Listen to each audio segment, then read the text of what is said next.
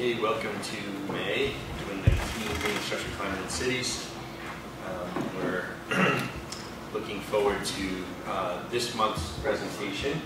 For those of you joining us for the first time, I say this every month, this is a collaborative effort amongst a series of different partners, and we broadly talk about the impacts of climate change on cities, and green infrastructure is a proxy for some of the adaptation strategies that cities are beginning to undertake. And so we have generally 1 to 3 speakers a month. This month we have 1 speaker. We have a presentation and then a discussion. For those of you in the room, there's about 20 some odd people who are attending virtually. For those of you virtually, we have other people in the room. And so after the presentation, we can have a discussion. You can submit questions through the YouTube link, which has been distributed through the Who's In invitation. Any of you joining again for the first time, you can go back to 2014. Any of our past seminars, you can access them on the CC Run website. So today's topic is climate and public health. And we have 1 speaker, Mr. Hunter Jones, who is from NOAA's Climate Program Office, which is where the CC Run project is funded. And so Hunter will talk to us about some of his projects focusing on climate and public health risks.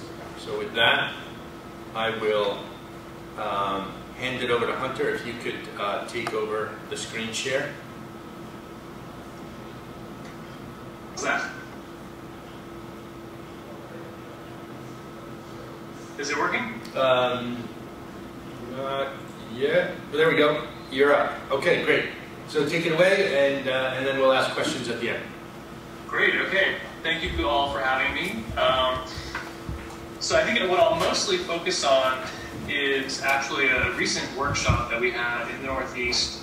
It was in October, and the point of the workshop was to understand how people make decisions to protect vulnerable populations from extreme heat. And that is what I spend most of my time on. So at the end of the presentation, that's kind of where we'll end, is that workshop and what we accomplished. And I'll go into the process of the workshop too, because I think it was a little bit different from a typical workshop. So I wanted to cover what the steps were and kind of pulling it together.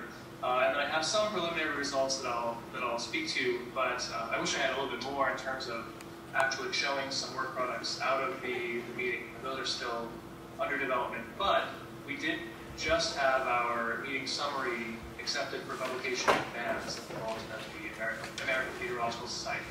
So that is available, and there's a link at the end of the presentation that I'll give to everyone if you want to go find that in the early online releases.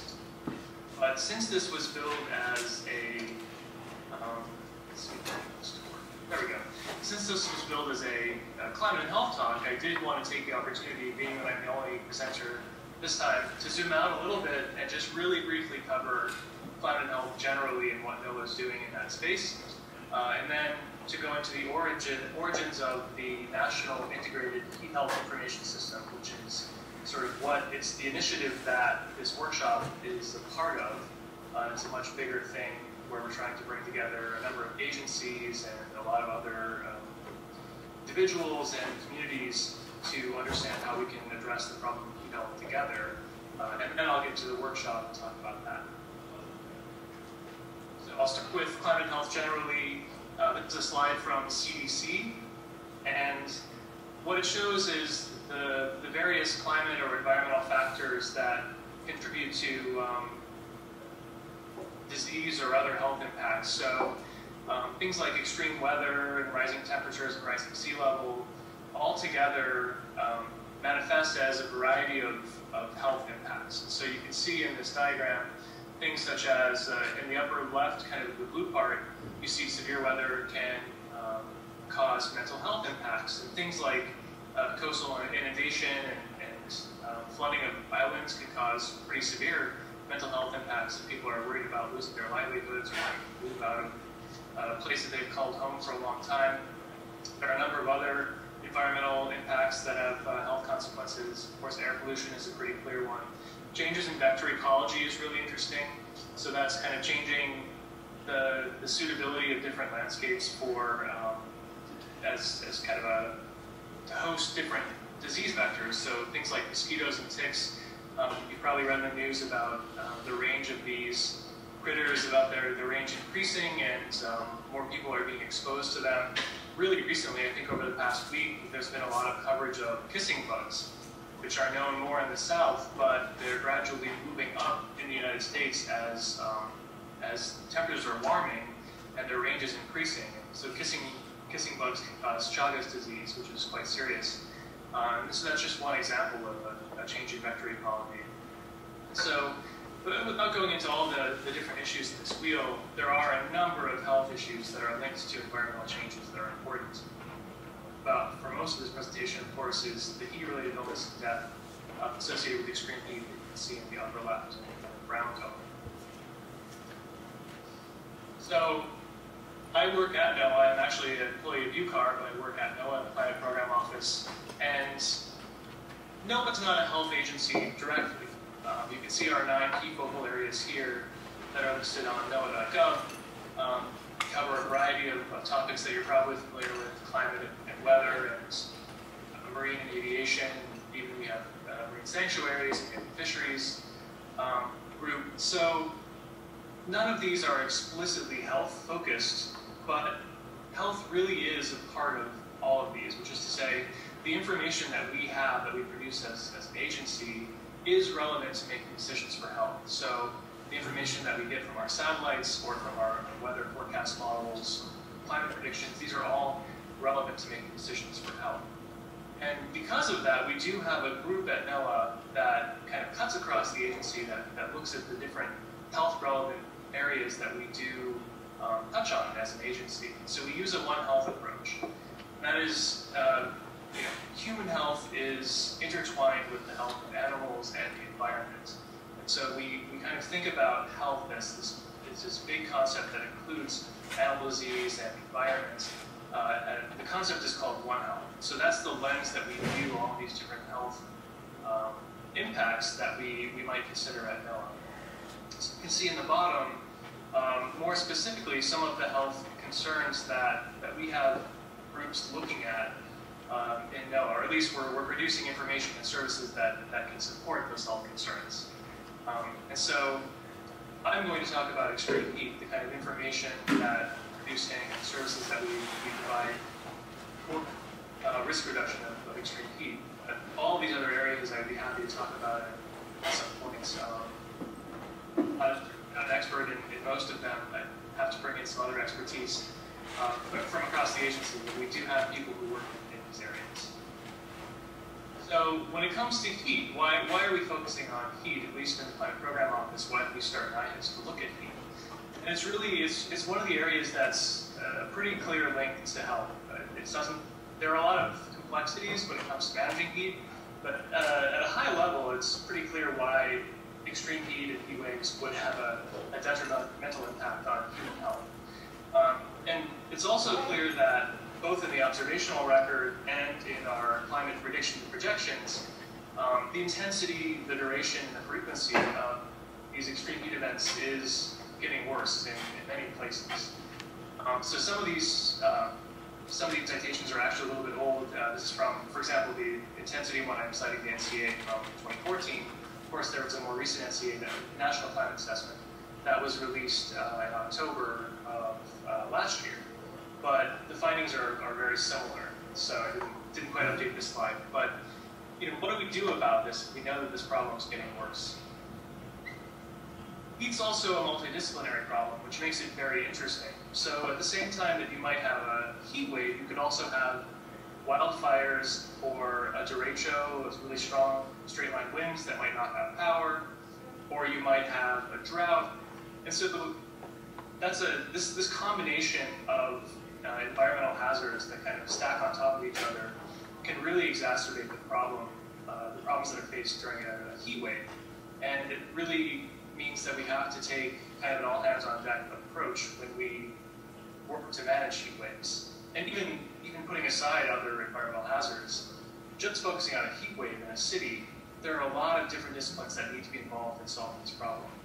There are a lot of different people who have some slice of this problem they work on, and bringing those groups of people together so that they're all kind of working towards the same goals is a challenge, because for for a lot of these disciplines that you see listed here, for a utility company or a local health department or emergency management, heat waves are just one of the many, many things that they focus on. So really getting people together to focus on heat waves for a little bit is important, because coming up with a clear plan for what we're going to do about them, it really starts with bringing all these people together. And that's one of the fun challenges that I enjoy about working on heat. So in order to do this, NOAA and CDC got together to launch NIHIS, the National Integrated Heat Health Information System, in June of 2015. And it was launched really because we realized that there was a lot of great activity going on in different communities across the US, in different agencies across the federal government, but we all could be working together a little bit better. And the information that was out there could have been better integrated. And so the point of NIHIS initially was really to facilitate an integrated approach to providing a suite of decision support services to reduce heat-related illness and death. And so it was kind of finding those existing pieces, bringing them together, understanding what was working and what wasn't, and what some of the outstanding challenges, research gaps, and operational gaps there were that we could work to address over time. NIHIS rapidly grew from a NOAA-CDC collaboration to include a variety of other agencies. You can see their logos there, and I'll cover those again in a moment, as well as a number of connections to other groups like RISAs, for example, and local communities.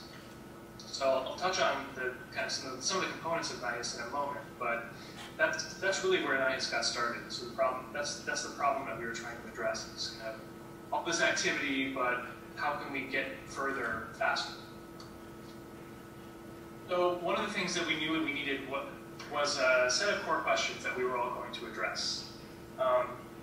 This issue can get pretty complex pretty quickly, so we wanted to streamline some of the concerns and focus people on some core questions. So those are represented here. The first four on the left were our initial questions. We actually added a fifth one later on through some of our work with other partners. So we wanted to focus on institutional capacity and partnerships. I kind of hinted at that earlier. There are so many different disciplines that need to be involved. How do you build connections between those groups, and how do you build capacity in those different disciplines to work on heat? Heat parameters and health outcomes, there are a variety of ways that you can represent the heat hazard and represent vulnerability. People use wet bulb lobe temperature, they use heat index, they use minimum and maximum temperature. Which of those do you use, and how do you set the thresholds that you take action at? These are all really challenging questions, and there are so many approaches out there in literature.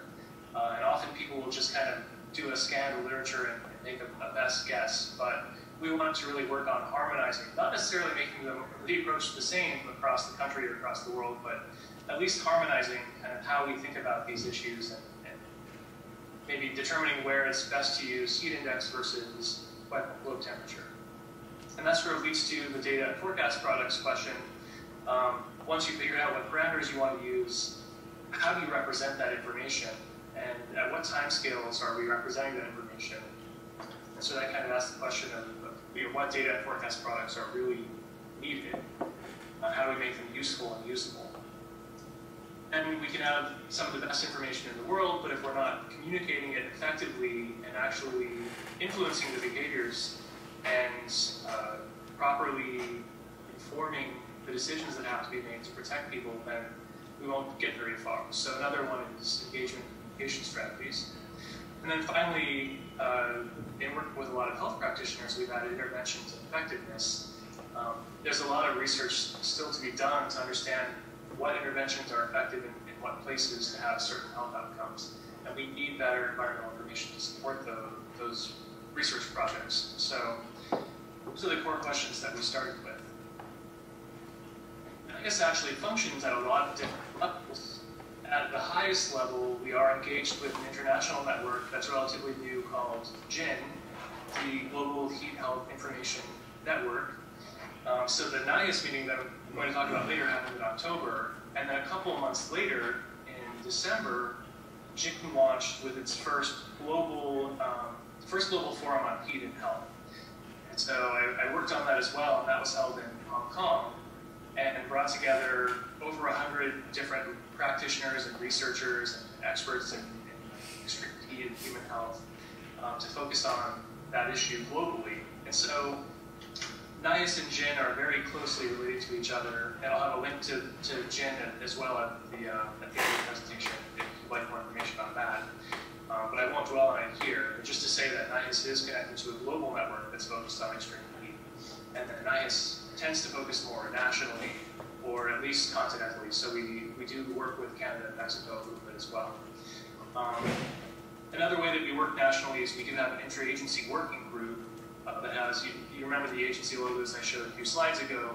All of those agencies are involved in working with us to harmonize the federal approach to heat health risk reduction and the information that we provide to support that. And then NIAS also has a lot of regional and local engagements that it conducts, including the workshop that I'll talk about, where we try to understand the context of heat health decision-making in different communities. Heat waves are not the same everywhere. In some cases, they may be very dry. In some cases, they may be very humid. There are socioeconomic differences and a variety of other challenges that may differ from place to place. And so a big part of what we're working on with NIAS is understanding what those differences are and how we can come up with some approaches to manage heat given different circumstances. So the interagency working group, here are those logos again of all the agencies that we have involved, including, again, CDC and NOAA, but also OSHA for occupational health, FEMA for emergency management, and so on. There are other agencies that we work with as well, but these are the ones who have been the most involved in the interagency working group initially. This group used to meet on a regular basis. We've been on a bit of a hiatus lately, but we're about to reconvene the group. We had a number of notable successes with this group over the past several years, including running a kind of coordinated social media campaign to get the message out about extreme heat in the 2017 heat season, and also convening a series of workshops to really drill into the issue of occupational exposure to extreme heat and athletic exposure and exposure in military settings. And all of those settings use activity modification thresholds that state that at certain temperatures you should reduce your workload to this much and drink this much water, for example. So we kind of looked at all the different standards that existed for different groups of people and tried to harmonize those a little bit. So there's a paper out there that we put together from that activity. We also, part of that interagency working group, developed a portal that has all of the content from the various agencies integrated in one place. It's considered kind of a one-stop shopping portal for heat health information. This portal is always kind of growing and changing, and we're actually working on another update to it that will hopefully happen at some point in the future. But really, this portal is kind of where all the work that we've done becomes visible. And so there are a ton of resources in this portal, including case studies, tools, some information on heat health for different vulnerable populations. So I'd encourage you to take a look at this and just kind of see what's in there. And also keep in mind that we're always working to improve this. So any suggestions you have would be welcome. Another way that we work through NIAS, I'm kind of working down through the different components that I mentioned earlier, is we try to achieve connections to various places across the United States using networks that already exist. And so I'm giving this talk to, through a RISA, or through a Regional Integrated Science and Assessment Team. But we also work with CDC GRACE grantees. And so those are grantees who receive, they're public health departments that receive money from CDC to build climate resilience into their health departments. You can see a representation of where those are located here on this map. We also work with the Weather Service's weather forecast offices, and those are scattered across the U.S. as well, and they have a really intimate knowledge of their local decision makers and what information they need from NOAA. We work with the NOAA's Regional Climate Services Directors as well. So in this case, Ellen McRae was somebody who helped us with the workshop in the Northeast. So we try not to reinvent what already exists. And so we're trying to use all these existing networks where we can. And they've been excellent, they've been very helpful in getting us off the ground. So we are taking a regional approach, and we are kind of examining the local context of extreme heat across the United States, and in some cases bleeding into Mexico and Canada. And one major way we do this is through what we call NIAS pilots. So these are basically local engagements where we'll typically convene a workshop, bring together a big group of decision makers from a variety of disciplines, and we'll just have a conversation about what they're doing now to manage extreme heat and what issues they're facing and how we can help them get a little bit further. So the first of these was in the Southwest. It was the North American Desert NIAS pilot.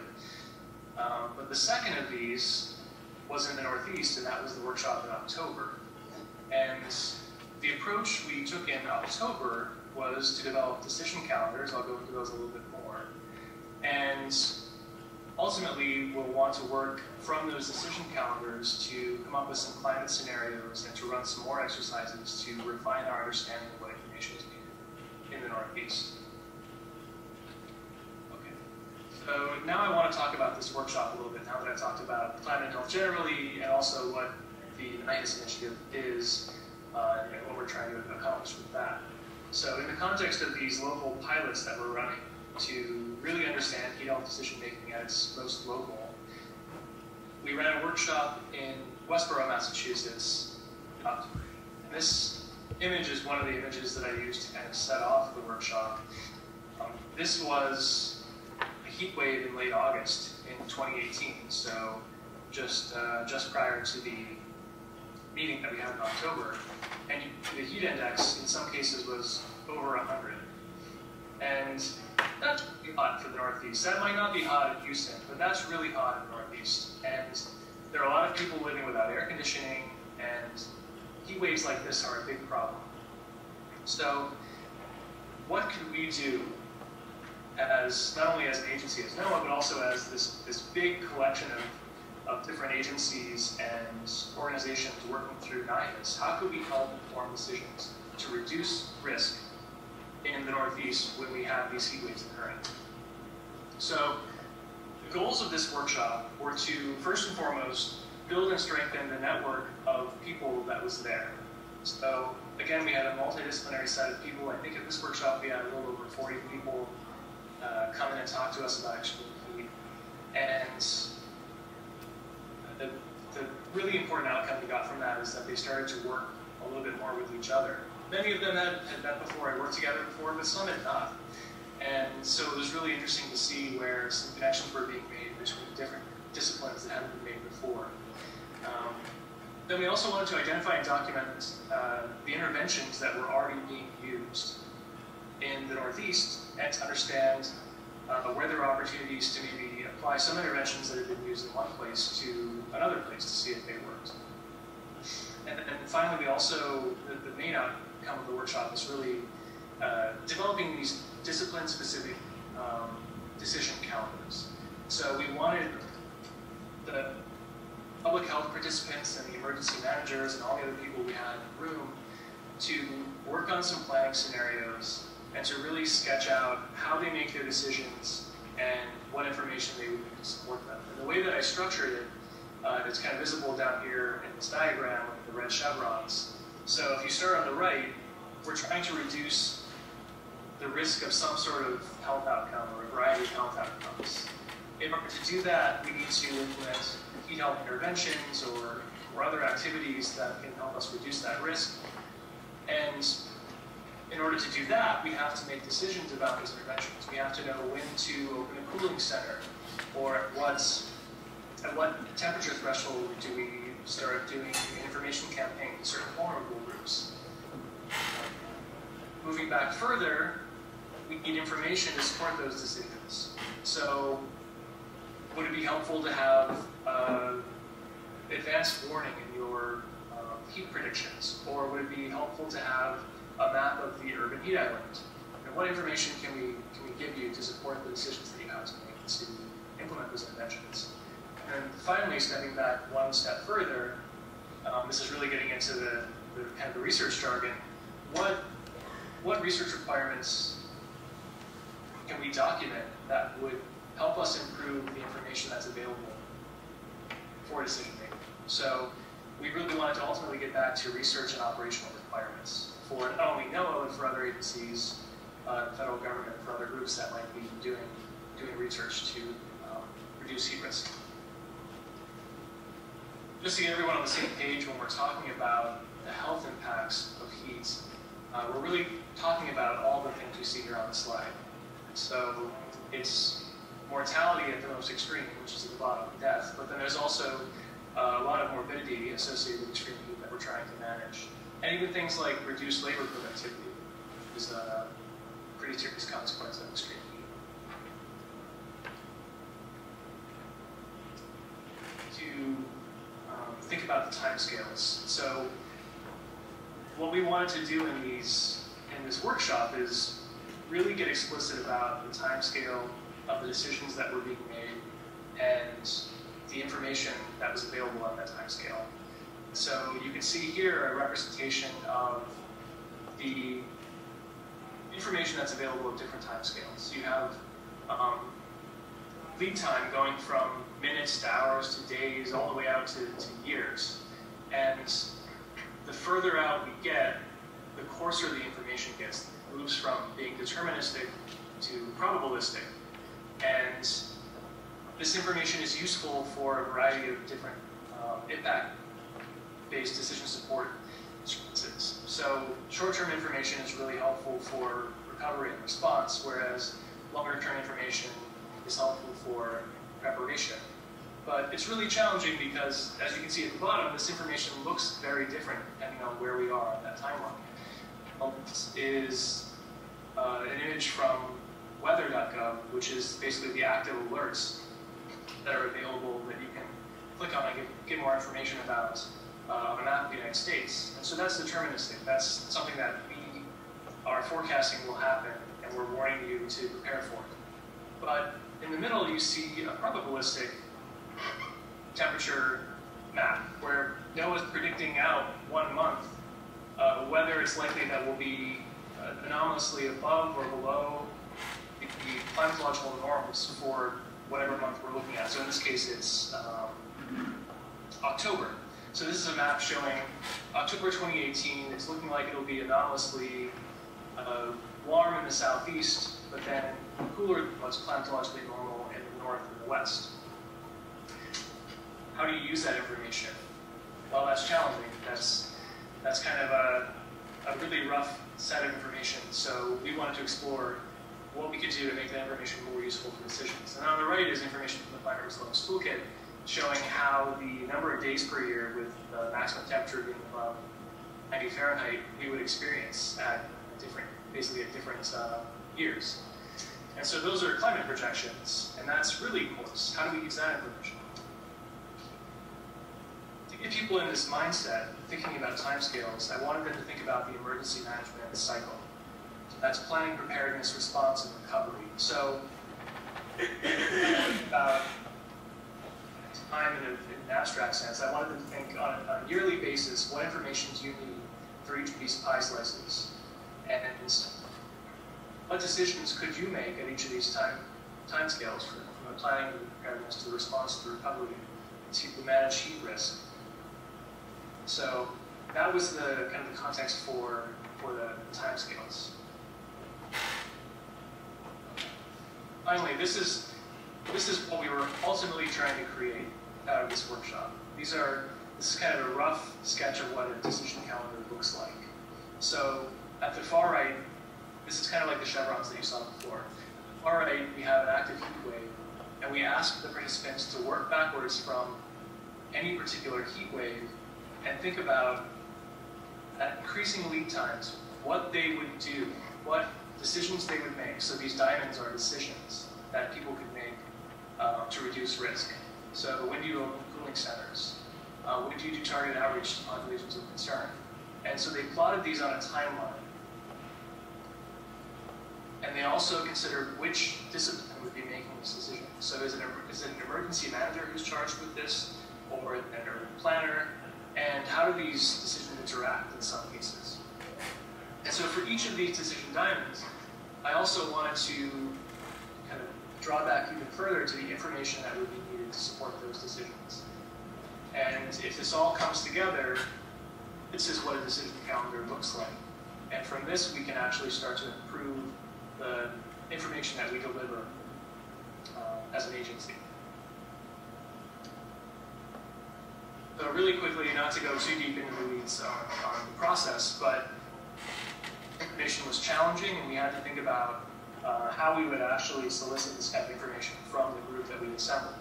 So we decided that we would do this kind of interlaced approach where we would have several rounds of talks where we'd let the decision makers from the Northeast talk about the challenges they were facing, what their roles were in managing heat risk, what they were doing, and kind of how well it was working, where they were getting stuck. So we had several rounds of that, and between the rounds of talks from the decision makers, we had breakout groups where we were developing decision calendars. And we started with, instead of starting with a time-explicit decision calendar, I wanted to simplify. So we kind of started with concept maps that were kind of loose. And then as we progressed through time, we made them more complicated. We factored in time, we factored in assumptions. And so with each of these steps, things were becoming more and more complicated as we moved along. But the ultimate outcome we were going for were these decision calendars that documented everything in one place. The breakout groups, we had 6 of them. The team that I worked with to plan the meeting, we struggled to really determine how we wanted to break people out. Did we want to have tables associated with vulnerable populations, or maybe with different decision makers or different timescales? So ultimately what we opted for was a hybrid approach that kind of mixed them all together. And so the breakout groups were kind of based on risk categories. There were 3 for exposure and 3 for vulnerability. The ones for exposure focused on outdoor active exposure, people who were outdoors and really couldn't avoid the exposure and who were often exerting themselves. Outdoor incidental exposure, people who may be outside temporarily when they're on their way to work or taking public transit of some form. Group C was indoor exposure, so people who might be stuck indoors, thinking about the elderly, for example, who might be stuck indoors in Linwood. Maybe they don't want to run their air conditioning because it's expensive, or they don't have it. And there are also the 3 on the bottom, which were different vulnerability categories. So physiological, behavioral, and disability or limited agency. What are the different factors that might increase someone's vulnerability? So I had people kind of assign themselves to these different groups. You can see a picture of one of the groups down below. And I asked them to not sit with others in their discipline. So if they knew each other, I said, please try to avoid sitting with people you know and people you already work a lot with. What I'd like to do is kind of stimulate better discussion by putting you in groups with people that you might not know as well, so you can learn about their discipline, so you can kind of, whatever questions come out of the interaction, you want to capture it as During the breakout rounds, I mentioned that I wanted to start with things that were simple and then kind of make them more complex as we went along. So we started out by giving them 4 shapes for the concept maps to begin with. They could map out populations of concern they were looking at, the risk factors, the risk management actions, and the decision points. But then after that, in the next round, I wanted them to add in the decision makers and the information that was needed. And then at round 3, I wanted them to factor in some assumptions that they may have placed on those concept maps that they'd already created, but perhaps hadn't necessarily made explicit. This is just kind of a rough example of what one of the first round concept maps could look like. The homeless population in the city is exposed to high temperatures, which are exacerbated by the urban heat island effect. But you can introduce urban tree canopy to reduce that urban heat island effect.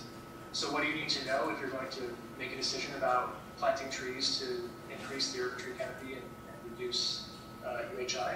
You need to know how many trees you actually need to plant to have the intended effect, what kind of trees would make the most sense, where do you place them, which is to say where's the UHI the hottest or the most extreme. and then there's actually area to plant the trees. So really kind of just getting it all on paper. This is an example of the groups. This is Group E, what came out of deliberations. So on the left is the first round concept map. They didn't quite link it together, but they did very nicely kind of itemize all the different things that we'd asked them to do and came up with a lot of great examples. And then on the right, later on in the process, when things were getting more complicated, we had them transfer all of those things from the concept map onto a decision calendar. So we gave them some butcher paper with the timeline already written down on it and asked them to kind of remap their concept map in a time explicit way. And that's really that's the point of a decision calendar, is to really get to the timescale issues and understand the order of the decisions that have to be made and information is most useful. Okay, getting close to the end now. Some observations about running this workshop. As I mentioned before, some of the folks knew each other, but a lot of them didn't, and that was interesting. The same thing happened in the Southwest, and it was really just nice to have them interacting and to see connections being made that weren't there before. We held a workshop in Westboro, which got a lot of people out of their typical workspace, and they spent the day with us in this workshop. So having that neutral space was really helpful to kind of get people to clear their minds, just think about these problems without worrying about their day jobs too much. Another thing that was still a challenge for a lot of participants, this is quite common, is just the S-to-S timescale, which is the sub-seasonal timescale. A lot of people had a hard time coming up with decisions that would be made on that timescale to protect people from extreme heat, and that's largely because that kind of information hasn't been available for very long. Only recently, those seasonal to sub-seasonal products that NOAA produces, like the temperature, the S-test temperature prediction, precipitation predictions, were experimental, and the skill was lower, and it's been getting much better over time. So now that the information is available, we have an opportunity to actually use it to make decisions. But because it's so new, people really still struggle with how that can be applied. So it'll take some time to really find the right way to apply that information. And then finally, another interesting outcome was that the presentations that I saw people really sitting on the edge of their chairs for, really asking a lot of questions about, were those that were coming from unfamiliar specialties. So we had someone from the Corey Stringer Institute to talk about the perspective from athletics, from what should high school coaches be concerned about. We had someone from National Grid to talk about energy. We also had Ray Shee from MARISA, from the Mid-Atlantic RISA, talk about how, kind of a decision-making construct for analyzing decisions.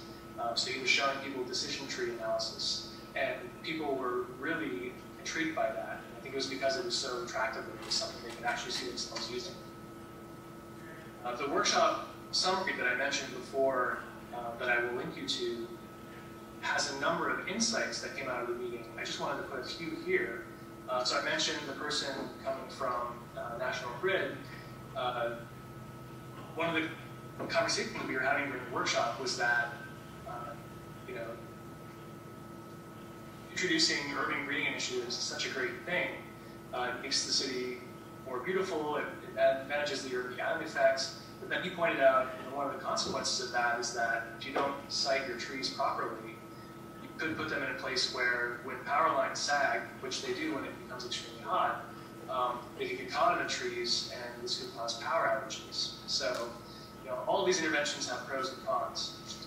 The thing that was interesting is we talked about LIHEAP, the Low-Income Home Energy Assistance Program, and that's kind of a federal block grant that goes out to states for them to implement to reduce the cost of home cooling and heating.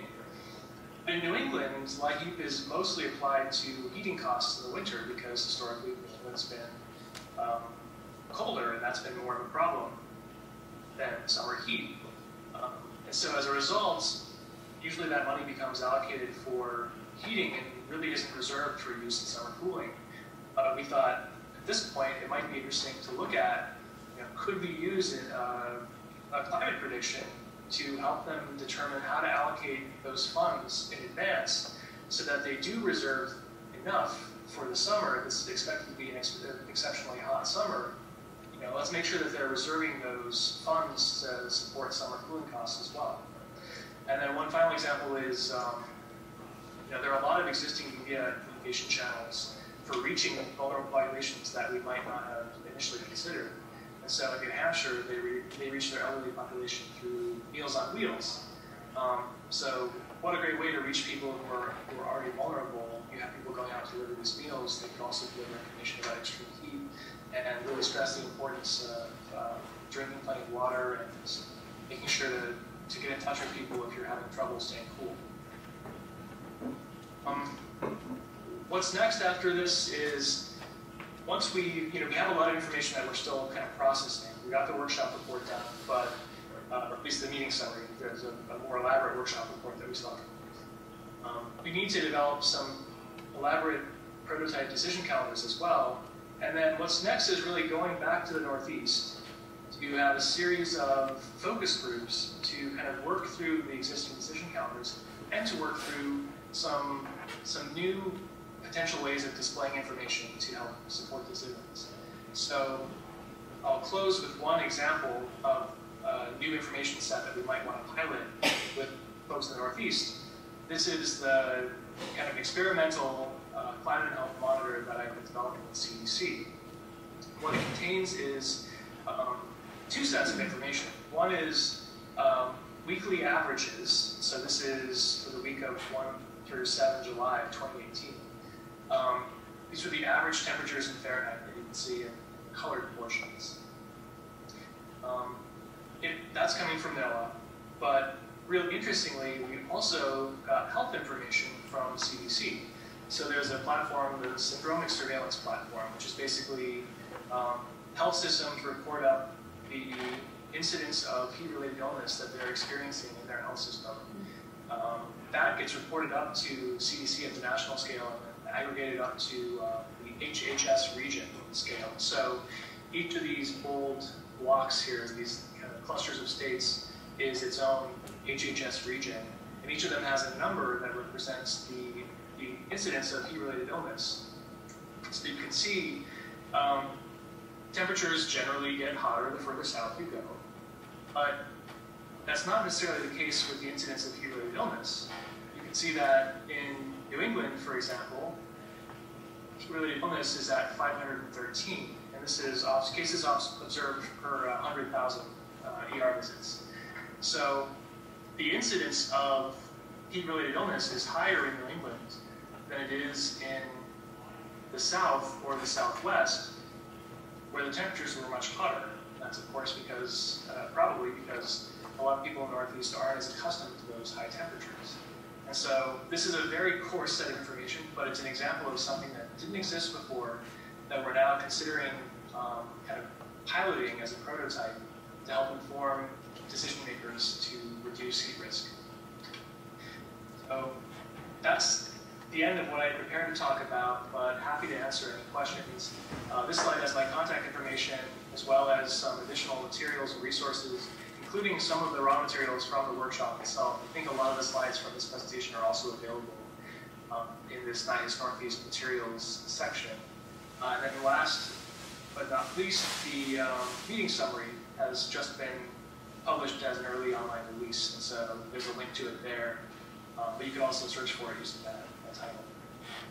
So thank you for the opportunity to present this. Thanks, Hunter. So we have some time for some questions.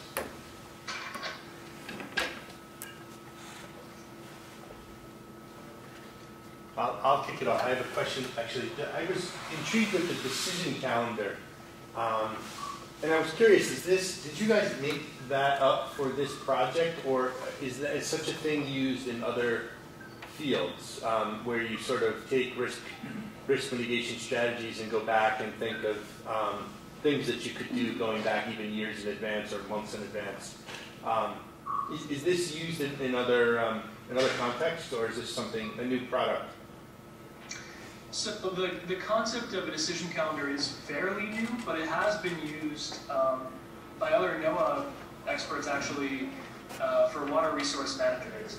And so it has been used in the West to document water resource management. There is, let's see if I can find, oh, I lost the... All you have to do is share again.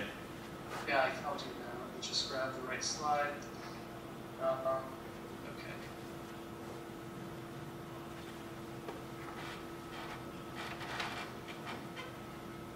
Okay, hopefully that's back up. Yep.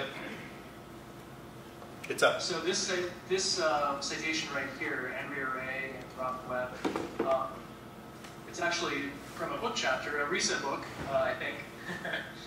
And then chapter 2 is on understanding user context using decision calendars. So you can read a little bit more about the concept of decision calendars in that chapter. But they are pretty new, and I really haven't seen them used anywhere except for water resource management. And because of that, two things are more important to know. One is that I could be a little bit loose with how we, what they meant and how we implemented them, because it's a little bit amorphous to me exactly how you have to build a decision calendar. It seemed like a very flexible concept. It hadn't really been etched in stone yet. So I think the idea of a decision calendar is fairly stable. It's kind of a time-explicit way of representing these decisions. But the way that they look could be a little bit flexible. So that was really exciting. And then the other thing was the process for actually generating one was discussed a little bit in the book, but creating all these products for this workshop was a fun challenge because I had to think about how to really get to this point of creating a decision calendar. And so that's why I'd be happy to share any of these raw materials or to have conversations with people who are interested in working on developing decision calendars. It's challenging because it takes a long time to really develop a relationship with a variety of decision makers to understand what their roles are and what their daily jobs are and where they might get the most information. It's not something you can do in one sitting typically. It's a series of conversations. Yeah. Thanks for a great talk. One of the points that you made about what came out of the workshop regarding lag heat. And I was intrigued because we just heard from a local city official last month about how they thought it might be important to advocate for funds being reserved for maintaining heat in homes, air conditioning in homes during heat waves. But one thing I don't know about is the relationship of mortality to heat or cold spells. So as you thought about using NOAA's weather data, is there a clear enough relationship between mortality and each of those types of extremes that there would be able to be sort of a mortality-weighted evaluation for the appropriateness of allocating those funds? Yes, that's a great question, and I think that would be a way to address this. There are a variety of research papers that have exposure response curves that show a relationship between temperature variables and some other things as well, vulnerability parameters, and mortality outcomes. So yes, it would be a really good practice to kind of look at those connections and to see what that trade-off is. How much could we reserve for heating or cooling? But I also know that another product, so I mentioned the National Climate Assessment, that came from the U.S. Global Change Research Program, USGCRP. Another product out of USGCRP is the Climate Health Assessment. So you could look that up as well as a whole temperature on, a whole chapter on temperature. And, I think one of the outcomes from that, I don't have it in my slides, but if I'm recalling correctly, we found that in the long run, we'll see a decline in the number of cold-related deaths, and or at least the net effects of changing climate would be an increase in heat-related death compared to cold-related deaths. But I would have to dig up that chapter to kind of confirm that. But absolutely, we'd have to get that before allocating those funds. Thank you. I have a follow-up question. I mean, I was intrigued by that map that you showed with the heat-related, yeah, that map.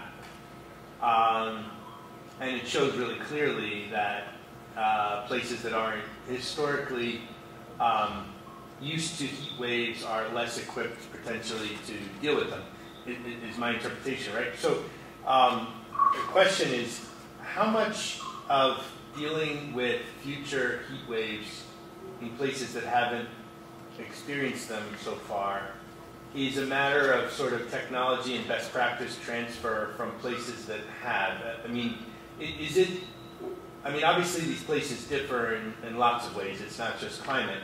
But, you know, how much is this problem addressed by sort of replicating strategies that have always been used in places like Arizona to deal with heat wave, or are you finding that the uniqueness of a heat wave hitting a place like the Northeast really begs a different approach? I do think a lot of the approaches can be shared, and so some of it is, you know, what approaches can we transfer from places that are already hot and already have some great interventions for managing heat. How can we transfer those to places that are just kind of newly starting to appreciate this and work on it? That's a big part of NIAS. That's what we're trying to do, is kind of learn best practices and disseminate them where they're applicable. Also, yes, making connections between, you know, New England's risk profile might be similar to the Pacific Northwest. So can they learn from each other and kind of grow in their resilience to extreme heat together? And then through the global network, through GIN, can Northeast of the United States and the Pacific Northwest also work with parts of Europe that are kind of going through the same thing? So maybe England is just now starting to try some new interventions that they haven't in the past, and maybe New England and the Pacific Northwest can learn from that. So I think a lot of it is applicable. But another part of what we're trying to do is to understand that local context. In some cases, there are things that won't work. I know the southwest of the U.S. is very arid, and they use cooling methods that are more humid. But that's not going to work in the southeast, where the air is already very humid. So there are some limitations to the transferability of these methods. Another limit is really the willingness of people to start engaging on this issue. And it kind of works or it kind of is an issue in all these different places. In the Southwest, you might experience people saying, "Oh, it's always hot here, so we're not worried about it. We're tough. We're used to the heat. You know, we don't need to worry about it that much. So why are you here talking about heat health?" It's an issue, and you can show the numbers, showing the number of deaths or the number of hospitalizations from extreme heat. And then in the Northeast and in the Northwest, you might have the issue of people saying, "Oh, you know, we might have a day or two, but it's not a big deal. We're not ready to think about that." So one of the big challenges is really getting people to think about what's in store for them in the future and convincing them that this is a problem that they should be thinking about now, instead of the unfortunate of having a major heat wave like the Chicago heat wave in 1995, or the heat wave in Europe that killed multiple tens of thousands of people. I'd rather not see, have to have an event like that that triggers a response. I'd rather get people thinking about this before they have that heat wave, so that they're prepared for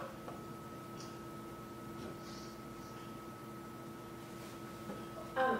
Okay, so this was really interesting to see with the weekly temperatures, the maximum.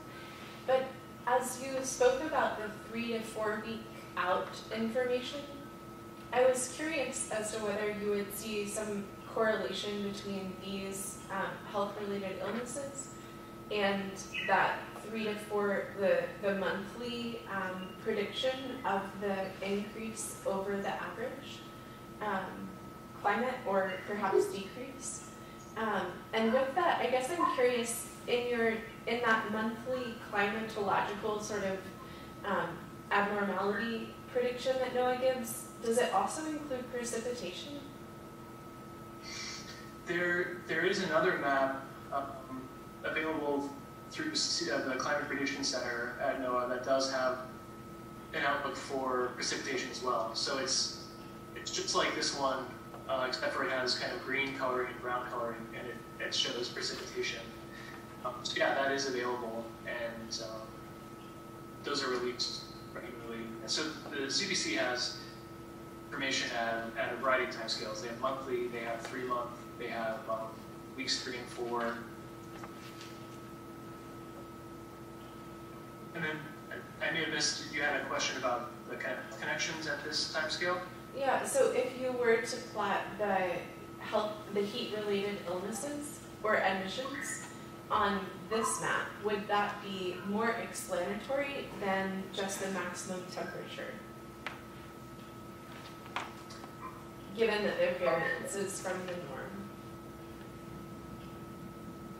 Yeah, so we are interested in exploring a number of different permutations of that product. And so the product is a monitor at this point, kind of showing what happened last week and then what the health, from a temperature perspective, and then what the health outcomes were. And of course, there are a lot of caveats that go along with that. It's just, you know, there may or may not be an association in some cases, and there are a lot of factors that determine health outcomes. So it's just a very coarse way of looking at it. But yeah, I think the goal is to actually evolve that over time to include kind of a more refined look in a variety of ways. So including different types of environmental information, different predictions at different scales, as well as historical information at different time scales. So yeah, we'll have to explore different ways of kind of slicing up this data and representing it to see if we can get to the connections. And another RISA, in the Carolinas RISA, of course, is working on a tool, HHVT, the Heat on Vulnerability tool, that is hospital visits, or ER visits, I think, as a result of extreme heat. And so it would be interesting to eventually connect this product to that model that they're using to determine hospital visits, and kind of look at a prediction going out a month or so and see what that might mean for hospitalization.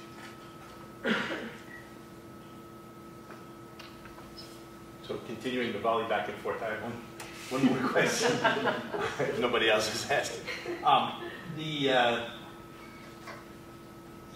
Back to the decision calendars. As you go back, further in time, it seems that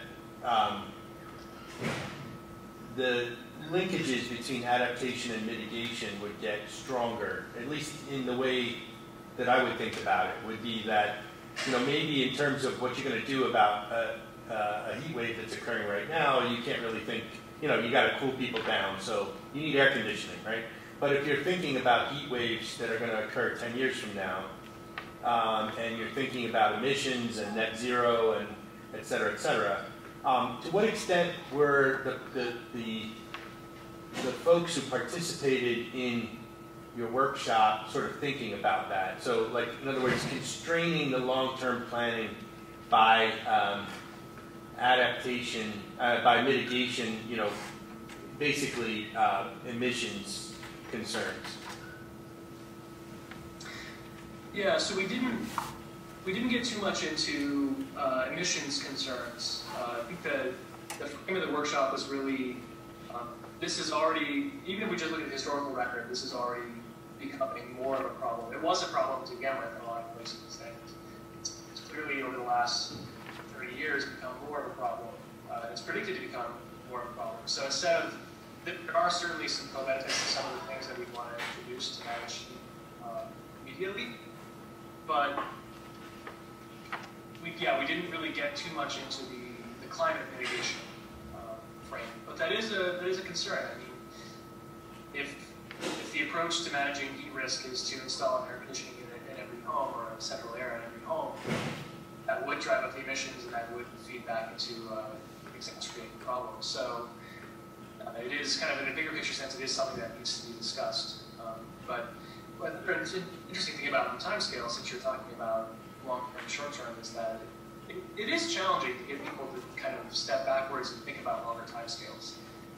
Many of the disciplines that were present just don't function most of the time in that phase. So if you have, for example, emergency management, they're often thinking about very concretely what do you do when one of these events happens. When there's a heat wave, who needs to be notified, who's responsible for doing what.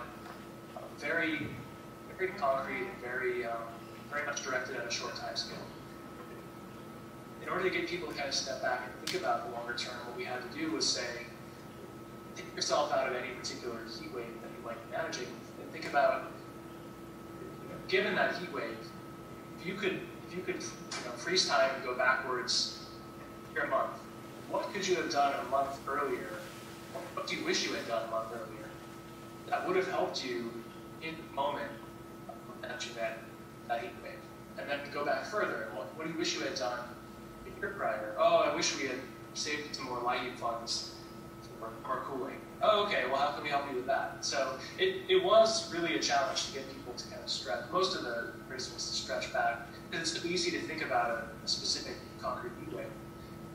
It's really just kind of urban planners and people of that sort that tend to think about the long term on a regular basis.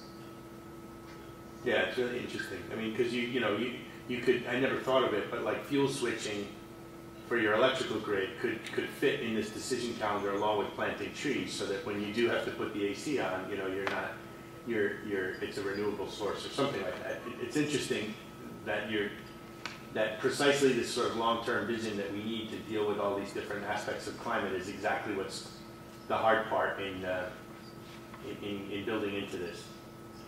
Yes, definitely. Do we have any? Oh yeah. Did you, in your workshop, did anyone discuss the impacts of infrastructure on the rising heat? So, for example, on your calendar, long term, did anyone talk about maybe improving infrastructure or adapting infrastructure to account for these larger, more excessive heat waves? I'm thinking about your point about the electrical lines, expanding and dipping, and some of the wildfires out in California that have happened. Was there any discussion like that amongst your workshop? It was discussed in some of the breakout groups. A lot of it comes down to, tends to be channeled into urban heat mitigation. So what can we do to manage the infrastructure that's already in place that's kind of causing this problem? But there are some really, we didn't quite get outside the box as I hoped in the infrastructure direction, but it was only a day too. So I think with more time we could have started to explore more of these things. But one example that would be really fun to get to is, and you can only do this in really urban areas, but I know in something I learned from the workshop that we had in Hong Kong for GIN, the Global Heat Health Information Network, that some megacities are looking at urban canyons as well as part of their management of the urban heat island, thinking about constructing these skyscrapers to channel wind so that it directs the wind to create more cooling rather than kind of blocking the wind and kind of creating stifling air that would tend to be hotter. So we didn't get too deep into discussing a lot of those factors other than just kind of in the lens of the urban heat island effect. But yeah, that is something that I think the more we talk about long-term interventions, the more we have to think about that, developing urban areas to be more resilient from the get-go and not just kind of implementing things after the fact. And just one more follow-up is, was there any discussion on the urban planners about pools and splash parks in urban areas as a potential mitigative measure? Yes, that did come up as well. I think there's some, I don't think it's on the one that I chose to show, but that was documented as an example of a practice people use. So hopefully those will come out more as I harvest all the content that came from this. I'll have a good idealization of all those different examples. Okay. And some that I pulled out here.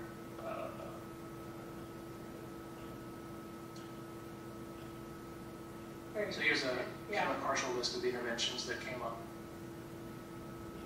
Okay, thank you. Yeah. So when you showed the 4-part wheel, it had the planning and preparedness, and then 2 R words, like response.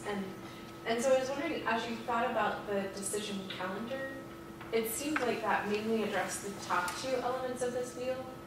Where in the timeline do response and recovery come in during risk management? Yeah, so that was by design, so that's a good observation. Response and recovery are really kind of at the end on the right side of this decision calendar. So it's during an active heat wave or when you have less than a week out from the heat event. That's when you're really responding. And recovery is a little bit after as well. But I intentionally kind of draw us backwards in time to add lead time because that's what's harder to get at, I think. So I really did push hard for them to think about planning and preparedness and less so about recovery and response. I think people tend to fall into those categories automatically, but too long.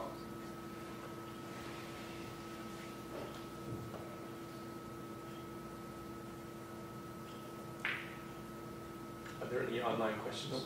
No. Any more questions? Okay. Well, thank you very much, Hunter. We really appreciate the talk. Really interesting. Yeah, thank you. And thank you for all the great questions. Okay. All right, so we'll see you all next month.